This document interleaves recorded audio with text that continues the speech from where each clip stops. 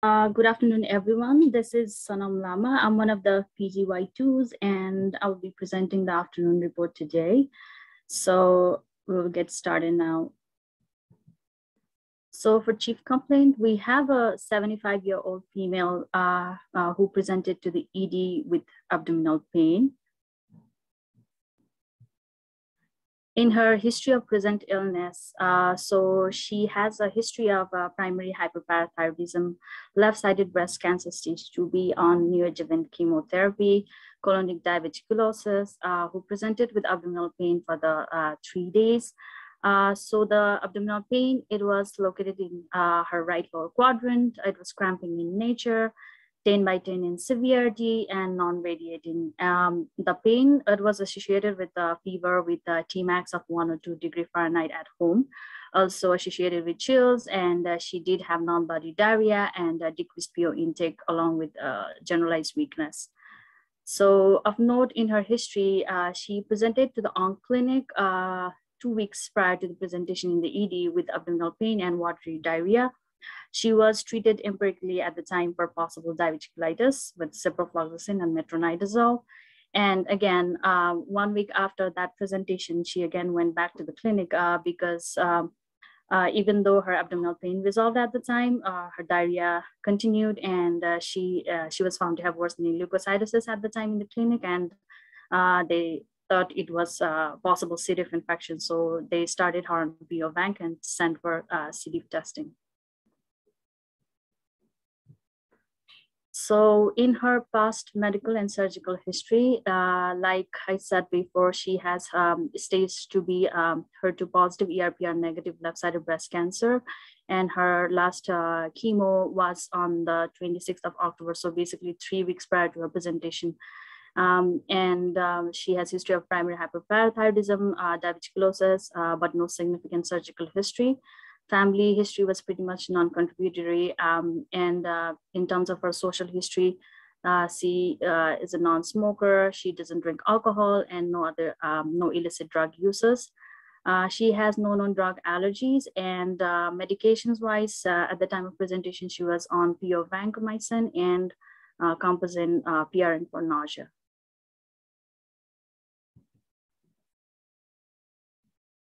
So does anyone have any additional questions in terms of her history?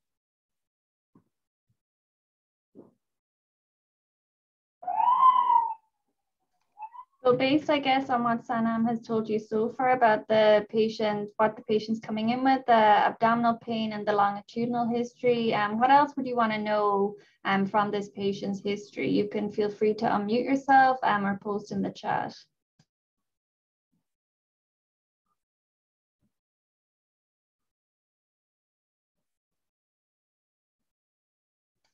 So Fatma's asking, any sick contacts or recent travel? So no history of recent travel and no history of sick contacts, no. Frida's asking more about the recent antibiotic use. I know you kind of touched on it, but I guess the proximity of her antibiotic use to her presentation. So, 2 weeks prior to her presentation, she went to the clinic because she had this diarrhea and pain, abdominal pain, and then she was started on ciprofloxacin and metronidazole for like a week course. And then she completed that, but still after that, her diarrhea persisted. So she went back to the clinic, and at the time she got the PO vancomycin. So she was taking it, yeah. So Shabari's asking food exposure. I guess, what are you concerned about there, Shabari? Like, what kind of foods are you asking about, or what kind of things are you thinking of that could be causing? Anything unusual, like any canned foods or eating outside for like viral gastroenteritis? Okay, I don't think she had any prior meals outside of her home, but I'm not sure about the history of like taking canned foods. Yeah. And Anna's asking, did she also get radiation? No, she was on this neoadjuvant chemo, so no radiation. Also, is she coming from home or from any facility? She's coming from home, yes.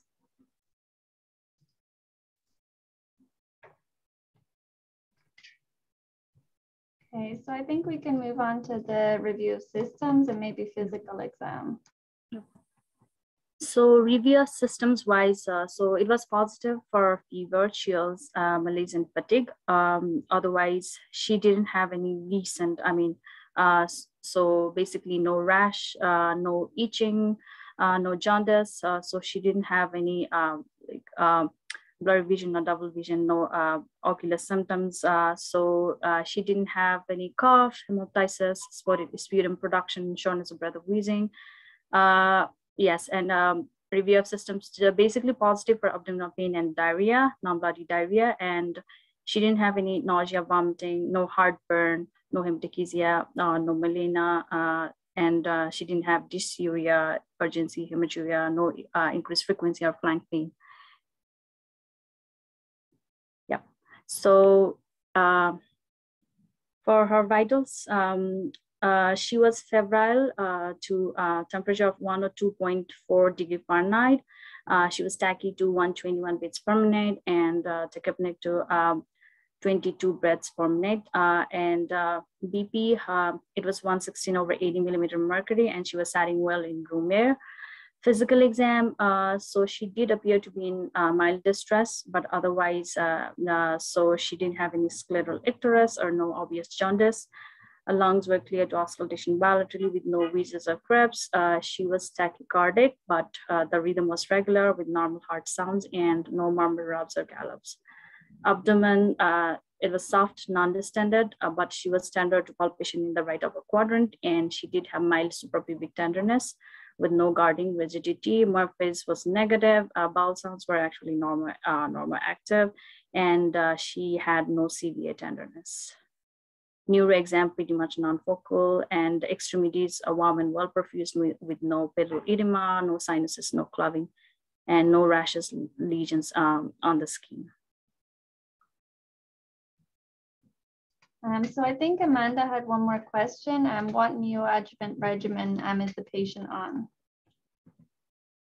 So she is on this combination of THCP. So I think it's, let me check. So so the docetaxel, carboplatin, and what else is the combination? And the paclitaxel, yes. Hi, Sanam. Yes. So quick question, was C. diff confirmed? And if yes or no, I see that she's on your list of medication. She's been on Venc PO 125 every day. Mm-hmm. That's not the correct dose for C. diff. So she's been taking this like by the time she came to the hospital here? Yeah, so she was taking that at the time she came into the hospital. They sent the C. diff testing like a week prior. So it was negative. Yeah. Okay. All right, I see. But they did not stop the Venc PO. So when she came in, after that it was stopped. Okay. Thank you.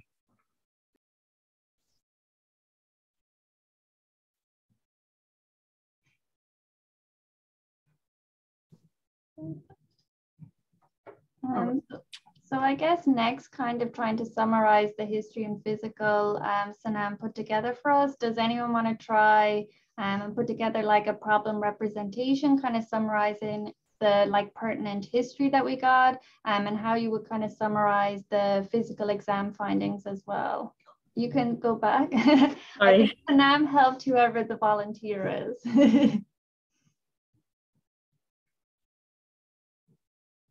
Anyone want to give it a go?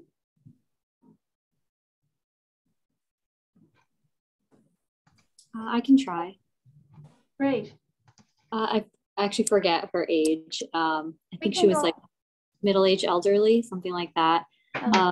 Female with past medical history of breast cancer on chemotherapy, presenting with acute non-bloody diarrhea and abdominal pain.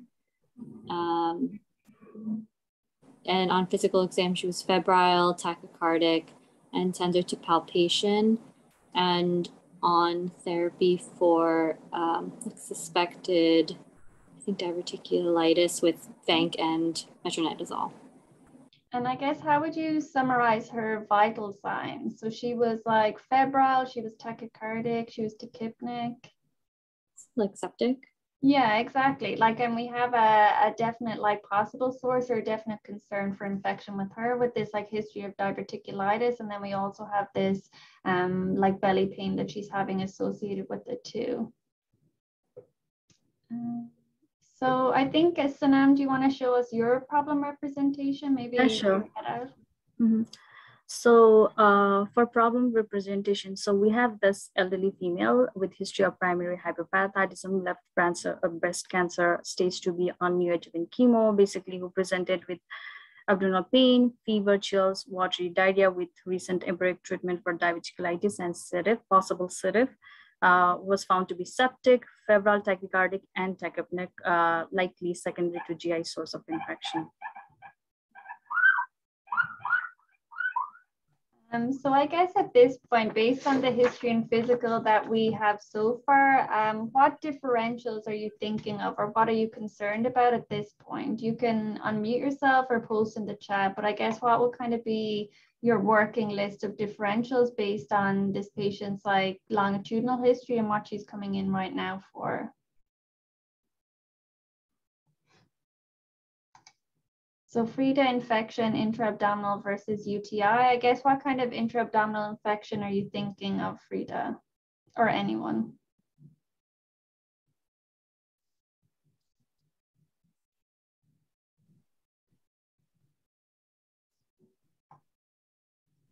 So cholecystitis, yeah, definitely would be a concern. Fatma is saying infectious etiology, so bacteria, C. diff, obviously with that history and coming in with like diarrhea and belly pain, I think C. diff would definitely be a concern. If it's chemo-induced, definitely as well. Diverticulitis, exactly. Is this like incompletely treated diverticulitis? Or is this like a relapse again for this patient with this history having the same kind of problem again? Frida saying abscess, David saying the same. What kind of abscesses are you thinking of, or I guess where would you go looking for abscesses in this patient?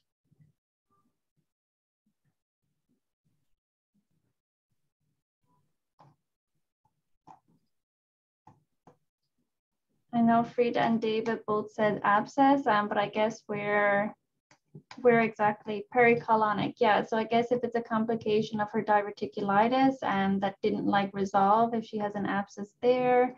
Yeah, opportunistic infections. Matt's saying if she's immunocompromised, definitely with this like malignancy history with this patient, and like Amanda's kind of saying as well, neutropenic fever, right? We don't know what her Y count is, what her neutrophil count is.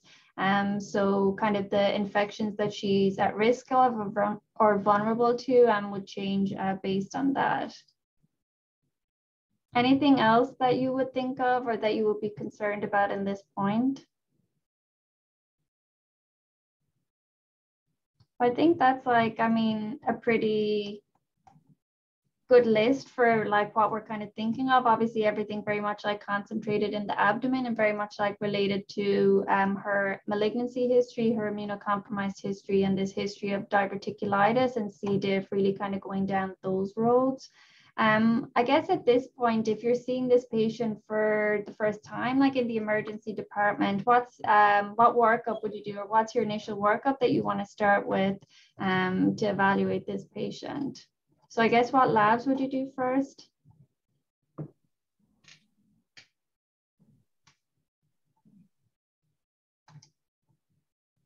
Or any micro you would do? So blood cultures, yeah, for sure. She's meeting like sepsis criteria. So you want blood cultures, 2 sets in this patient. CBC, CMP, definitely want to see liver function as well with this patient, see her BUN, see her creatinine, completing the sepsis workup, like getting a VBG with lactate. And I see some people are bringing up like stool studies, GI, PCR, and ova and parasites. I see Shibari is on the call, and I think the stool ova parasites is her current QI project. And I guess reasons as to maybe why you would or would not do that in this patient, Shibari. I think it's reasonable because she's immunocompromised with the recent chemotherapy. But yeah, that was one of the criteria for risk factors. And she's had diarrhea for more than 5 days, and it hasn't been 3 days since admission. So she kind of meets the criteria. And I think Rohit's saying a hepatitis panel, given her right upper quadrant pain, fever, diarrhea. I think that's reasonable. But I guess I think initially you would definitely want to see what her LFTs are if you have liver derangement in that regard. Fatma saying UA, definitely we're concerned about abdominal infection and obviously completing our sepsis workup. And both David and Subrat wanted CT abdo-pelvis specifically with contrast. I guess, Subrat, what are you hoping that would tell you or show you? I think pericolonic abscess is something that we are worried about, especially with treatment around questionable C. diff. So I think with contrast will help with defining the abscess and understanding the pathology there. Yeah, exactly. And I guess the important part knowing here that like, especially if you're looking for abscess, that you do want contrast looking at that. I think sometimes we end up doing like a maybe ultrasound because it's like maybe quicker, cheaper, but I think, yeah, CT abdo-pelvis with contrast, if you have like a high suspicion for an abscess, would definitely be reasonable. So Sanam, if you want to go ahead and tell us like what workup was done for this patient and I guess what it showed. Yeah, sure. Yeah, so in her CBC, her white count was elevated to 22.6 with neutrophilic predominance. She was anemic to 7.3, and her MCV was 100, platelets of 460. BMP wise, I would say pretty sodium of 134, potassium 4.6, chloride 104, bicarb of 22. BUN of 16 and creatinine of 0.83. So her corrected calcium was 10. And we got the LFTs, yes, ALT was normal. AST was like slightly elevated at 43. TBL was 0.7, DBL was 0.3, outpass of 155, albumin 1.8. Coags, prothrombin time of 15.3, INR of 1.3, and APTT of 39.9. Lipase was 5, VVG was on remarkable with a pH of 7.4, PCO2 35, PO2 of 37, and bicarb of 22, lactic acid of 1.2. And EKG just showed sinus tachycardia. UA was positive for leukostrids, many WBCs and bacteria. But later her urine culture showed no growth and blood cultures also showed no growth. And I didn't put the test in here, but her hepatitis panel was also negative, and stool studies like GI-PCR was negative, and it was negative for ova and parasites as well. And after that, the team got right upper quadrant ultrasound for this patient. In her bile duct, so basically no biliary ductal dilatation was seen. Gallbladder, like no gallstones, no evidence of cholecystitis. Pancreas, pretty normal. Kidney, right kidney with no hydro or renal stones. But in her liver, so there was a huge right hepatic mass, 7.8 by 4.3 by 7.3 centimeter, and it was highly suspicious for metastasis. And after the right upper quadrant ultrasound, so the team decided to get CT abdomen and pelvis with IV contrast.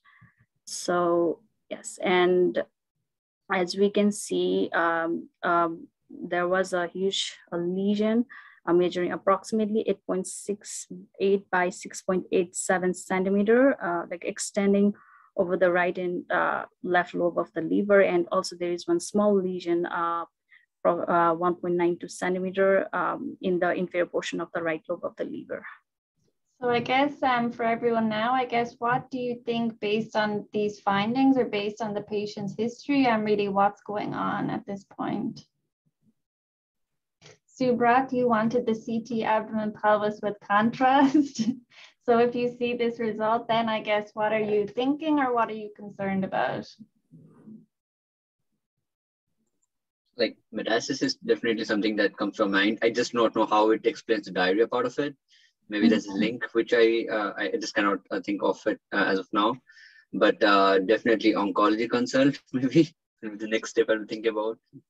Yeah, I think in this patient, like the big things that we were thinking about, like infection was kind of the main differential, but especially with her malignancy history and the kind of the proximity of it, I think that would be totally reasonable. And really most like liver lesions, you can diagnose like based on imaging if you're kind of getting the proper imaging. So if you're doing like the CT or MRI and it's like dynamic and it's like multi-phase, that can help the radiologist rather like diagnose it as to, is this like a benign liver tumor, is it like a malignancy, like a primary secondary malignancy, or is it infectious? I see Fatma saying it can be metastatic versus primary tumor will need IR biopsy. I think in most cases with liver lesions, if you're getting like the proper study, like that dynamic contrast enhanced, in the vast majority of cases, they'll actually be able to diagnose it in those instances. It's if they can't definitively say based on radiology, then you'll go and need like a biopsy of it. And Frida's saying, I wonder how do they know this is not an abscess, as both the liver and cancer can appear similar, may need biopsy. And then Joe is saying this patient was on neoadjuvant chemo, assuming recent diagnosis of cancer, CT tap for staging was done. I guess, yeah, Sanam, do you know if she'd any, I guess, recent CT abdo pelvis done prior to starting treatment? Like, do we know if this is like brand new liver lesion? So this was a brand new, yes. So she was actually diagnosed like 3 months ago, and this scan actually was CT chest, abdomen, and pelvis. But I just mentioned that it's, given the findings, I just mentioned that it's CT abdomen and pelvis. But this one was CT chest, abdomen, and pelvis. But she didn't have any like metastatic findings in her chest. Okay, so this is like very new for her. So I guess kind of like what Frida was alluding to in the presentation. So if you want to go ahead, Sanam, and maybe show us the final CT read. Yep. So the CT read actually came back, and the large liver lesion was highly sensitive of abscess with adjacent satellite abscess. And there was an abnormal thickened lung segment of the sigmoid with evidence of a small intramural abscess in the setting of diverticulosis consistent with acute diverticulitis. And also there was concern for colovesical fistula due to the diverticulitis, but otherwise no evidence of metastatic disease in the abdomen and pelvis, also in the chest, yes.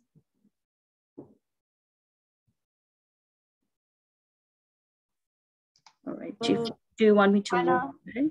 Yeah, you can go ahead, I guess, show us the final diagnosis. All right, so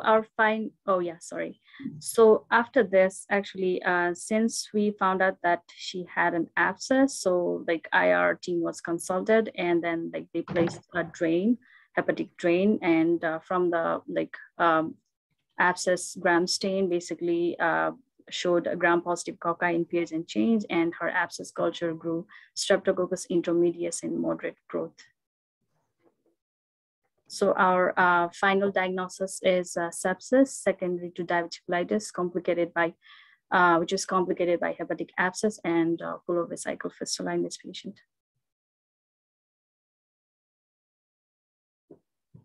Yep. So briefly, I wanted to talk about liver abscess, and specifically pyogenic liver abscess for this presentation.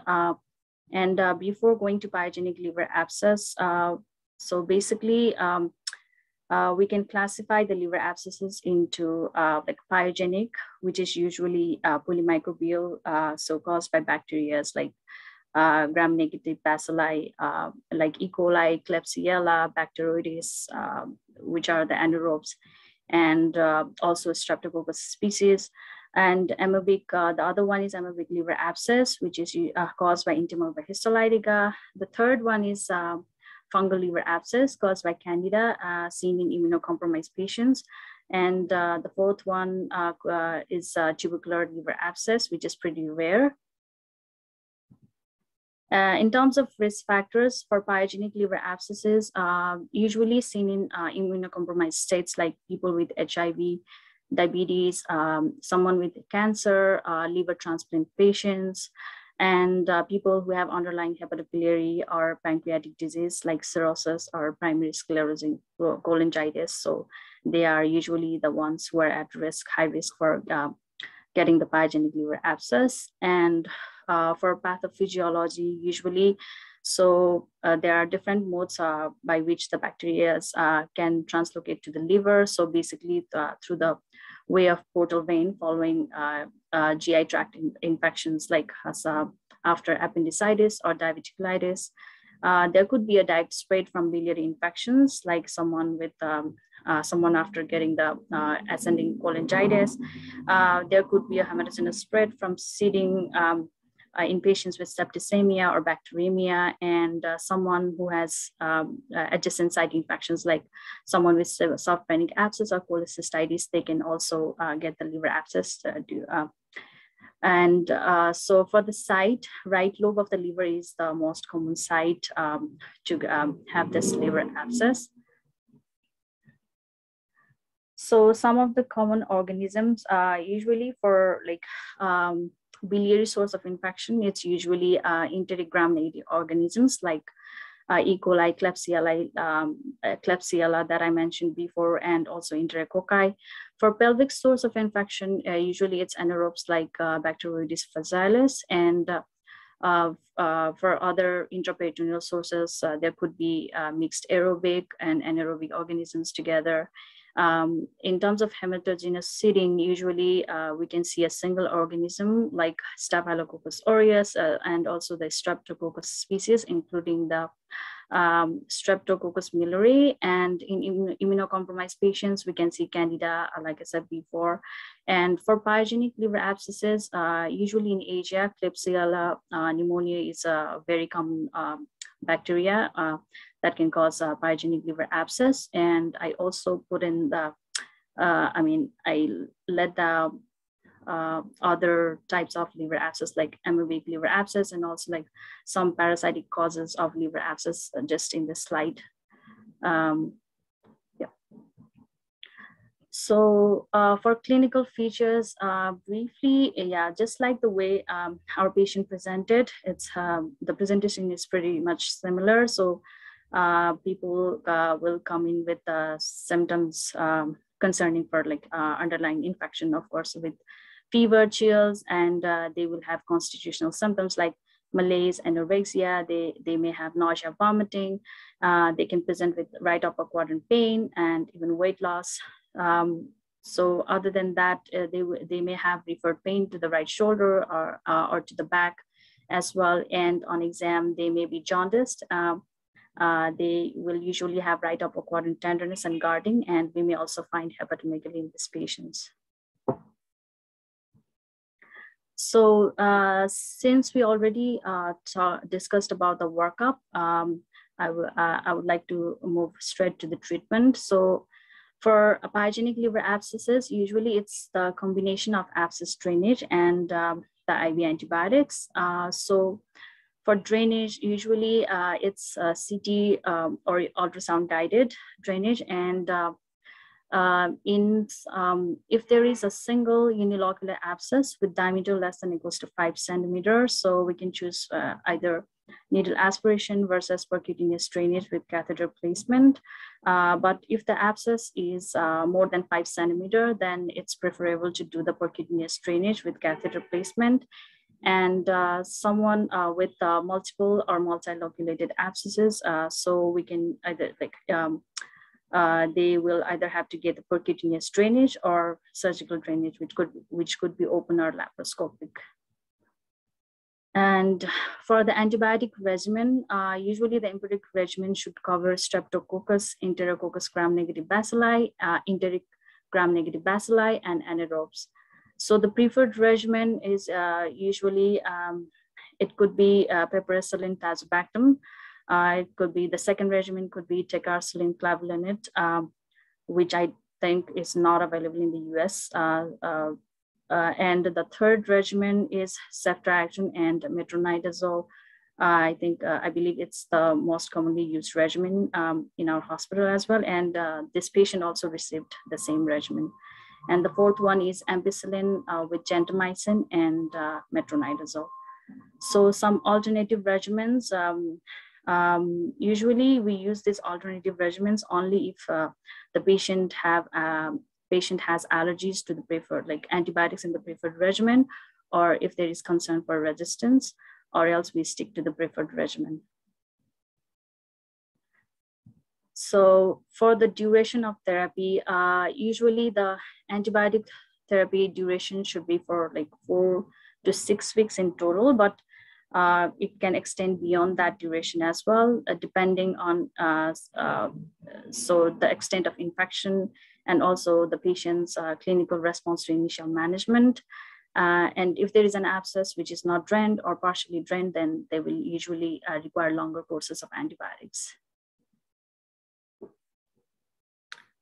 So for this patient, since when she got admitted, so she got the hepatic drain placed, and she was started on broad spectrum initially, but later, since her abscess culture grew Streptococcus intermedius, so the antibiotics were narrowed to ceftriaxone and metronidazole. Initially, the plan was to switch to ertapenem on discharge with total of 4 weeks of antibiotics duration, but like her hospital course, like she got when she got the repeat CT abdomen and pelvis, so there was somewhat resolution of the abscess, but still like the collection was pretty persistent around the like lower portion of the abscess, approximately 4.1 centimeter. So also like during the hospital course, because she had this colovesical fistula, so she got the urethral stain placed by urology. She had to undergo sigmoidectomy with ostomy creation and also take down of colovesical fistula. And after that, just I think a few days earlier, she got the drain exchange because the drain was not putting out much. And there was concern for drain displacement. So they had to do the drain exchange, and she is still continued on the same regimen, ceftriaxone and metronidazole, with plan to repeat the imaging later. So that's pretty much her hospital course. And yeah, unfortunately, she's still in the hospital getting the treatment for her liver abscess. Thanks, Sanam. Actually, Fatma just had one question as well. If any cytology was sent of the fluid to check for any like associated malignant cells? So I believe the cytology was sent, but it was negative for malignant cells. Yeah. Thank you so much. That was a really interesting case for this patient. Does anyone else have any other questions, any comments based on this?